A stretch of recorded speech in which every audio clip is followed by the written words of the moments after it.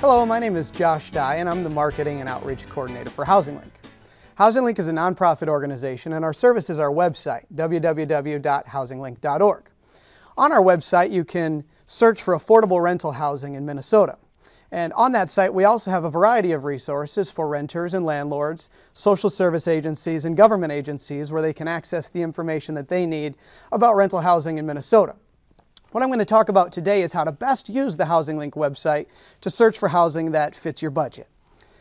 Now, in the housing search process, people have become accustomed to selecting the number of bedrooms that they need, the rent amount they can afford, and then the city that they want to live in. And then when they pull up those search results, they'll see everything that matches their criteria in that particular city. But what we learned at HousingLink is that oftentimes people aren't just interested in living in a city, they want to live in a specific neighborhood. Or they want to live near places of importance like their employment, or live near family, or places of entertainment that they enjoy. And so we developed a new capability which is called Map Search, where you can search more easily to find housing that meets your needs in those places of importance. And with the map you can see on the left-hand side you have the number of bedrooms, and then below the bedrooms you have the rent, and then you can even filter by building type. So if you only want to see results that are apartments or duplexes or single-family homes, you can select each individual box of the type of housing you want, and it'll show you results that match. Then there are other filters as well. So you can select if you're looking for places that accept a Section 8 voucher, if you want a property that's identified as smoke-free, or even has features that are accessible. And the map itself is interactive, so you can zoom in and zoom out. You can zoom in by left-clicking on your mouse, or in the top left-hand corner of the map you can see a plus sign. You can click on that plus sign and it'll zoom in, or click on the minus sign and it will zoom out. Now, any of the criteria that you select on the left-hand side, the map is going to respond to on the right. So in this case, I selected one bedrooms between $600 and $700, and I wanted to see ones that were only apartments that will accept a Section 8 voucher. So anything that you select on the left, the map responds to on the right by showing these little red dots that pop up. And each of these red dots are also something that you can click on, and it'll show you more information about that particular opening. It'll show you the address, the number of bedrooms, the rent amount, and the type of housing that it is.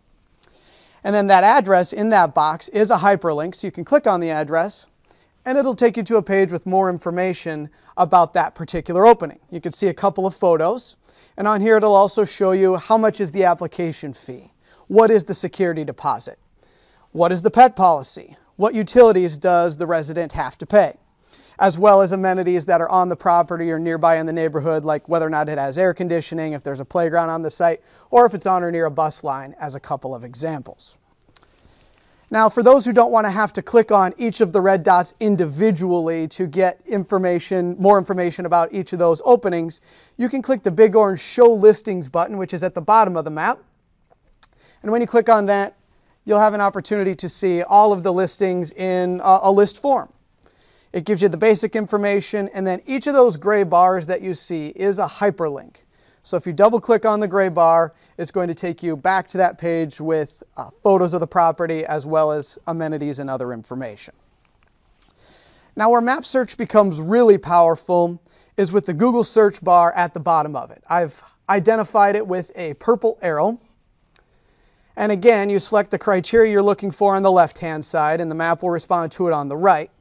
But the way you're going to be able to find housing near those places of importance, like employment, for example, is by using that Google search bar at the bottom. Now, the example that I've used here is a random Devani's restaurant in Minneapolis, and decided to use it as if I was employed at that Devani's. So I put in the address, 2500 Riverside Avenue in Minneapolis, and then you click the blue search button right next to the Google search bar there, and the map's going to readjust and zoom into that address, which is at 25th and Riverside. And you can see there's a couple of red dots right around there that meet my criteria right by my place of employment. The reason that's so powerful is because before you're only able to search by Minneapolis, and it would be difficult to find specific openings right near that address. So with that Google search bar, you can type in the address of whatever you want to live near, and it'll show you open housing listings that meet your criteria. You can also do this to find a neighborhood. So let's say you want to live in the Seward neighborhood of Minneapolis, just as an example. Type in as much detail as you can in that bar. So Seward neighborhood, Minneapolis. The map will readjust and zoom in and show you housing openings that meet the criteria you selected in that specific neighborhood. So use that Google search bar to find housing near those places of employment. Now for those who still want to be able to search by city, we do have that option available for you. You just click on the Search by City tab at the top of the map, and you'll see there that there is a list of cities. You just click the box next to the city you want to live in. Now you also see on the left there some boxes that say county.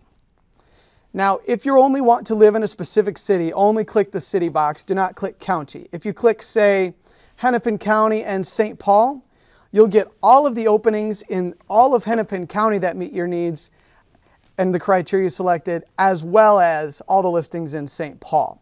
So choose wisely in terms of those boxes, and just understand that if you choose a county box, you're going to get all of the listings in that county. So that's how you use the map as well as the search by city function to find housing that meets your needs. Now the next service that I want to talk about is a service called H-Alert. H-Alert is a service where you can receive housing listings by email or text message. So as a lot of people are familiar, sometimes housing searching takes a lot of time. You have to come in day after day to see if there's a listing that meets your needs. With H-Alert, it does the searching for you. You don't have to search day by day. You can just tell the system what you're looking for, and it'll send you an email or text message. Now the way that you access H-Alert is you go to the homepage of our website, www.housinglink.org, and then up to the right of the map, you see that image that looks like a cell phone, and it says H-Alert on it. Once you click on that cell phone image, it takes you to this page. And this page looks similar to our home page. You see the map there. If this is your first time using H-Alert, you'll enter in your criteria of what you're looking for on the left. Then you can use the map to zoom in, or use that Google search bar to select the area where you want to be notified if anything comes available. And then on the right-hand side, you have your alert options. You see that the option is to get an email, and it's for an email for each listing, or a daily email with multiple listings. And then the other option is text message. My personal recommendation is to do one daily email with multiple listings, and that'll provide a summary of everything that you're looking for. You'll give your alert a name and click Save. A screen will pop up and tell you how many listings per day you can expect to receive. If you are a new user, once you've gone through and you click Save, it'll also bring you to this screen, and then you just fill out this form, and that will complete the setup process. Now, if you have already set up your account and you want to log in and change your criteria, you can do that just by logging in at the top of the screen. And then this here also, if you want to stop receiving alerts, you can come in and you can delete your account. And another important thing to note is that you can manage multiple profiles within H-Alert. So let's say you want to get notified of just 1 bedrooms, and then you also want to get notified of 3 bedrooms. You can set up 2 separate profiles within the system here in H-Alert. So that's how H-Alert works. And then finally, this screen here is a view of what it looks like when you get that daily digest email. So the subject will say H-Alert Listing Digest, and the email will say new Housing Link rental listings meet your criteria, and it'll provide a summary of everything that was posted that day that met your criteria. Now it's important to note that H-Alert will not send you any listings of something that is already in the system. Once you set up your account, it's going to send you alerts of all new listings that meet your criteria. And when you get this daily digest email, you can click on that hyperlink you see there, and that'll take you to that page with more photos and information about the property. So between Map Search and H-Alert, that is how you best use the Housing Link website to search for affordable rental housing in Minnesota. Thank you.